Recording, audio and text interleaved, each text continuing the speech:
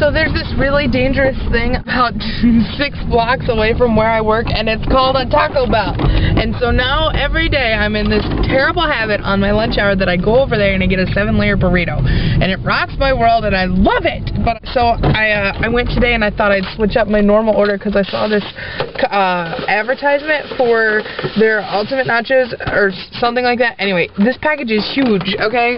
Look at this thing. It's like ginormous. It's like a taco salad in a thing. Anyway, it's huge, and I'm kind of excited.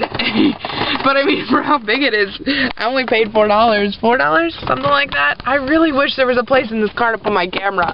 Does that work? No, it's gonna fall. Oh, that probably sounded bad. Can you get my head in there? I just want you to be able to see me take the first bite of this that I've never tried before. Look at it! Look at it! Oh well. I can't even find the cheese. Just a second. Oh my gosh. This is like...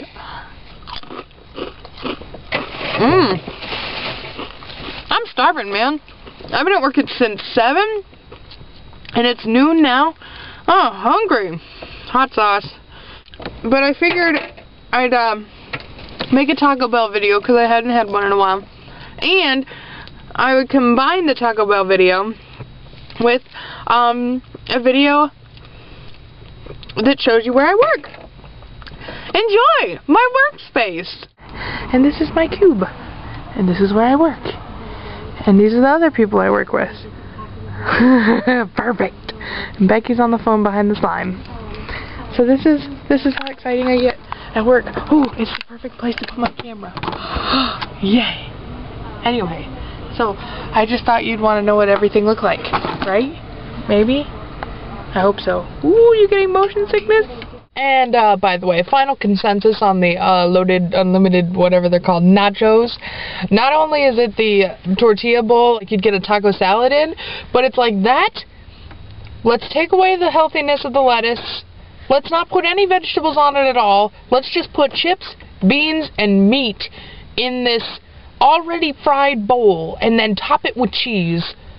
Shredded cheese. Sour cream and guacamole. Oh, and some more of those little crispy fried strips because there's not enough fried stuff in it already.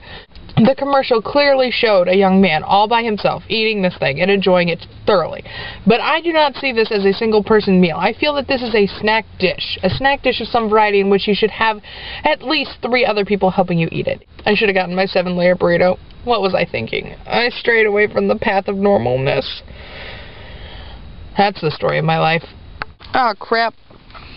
I just put the camera strap in the hot sauce.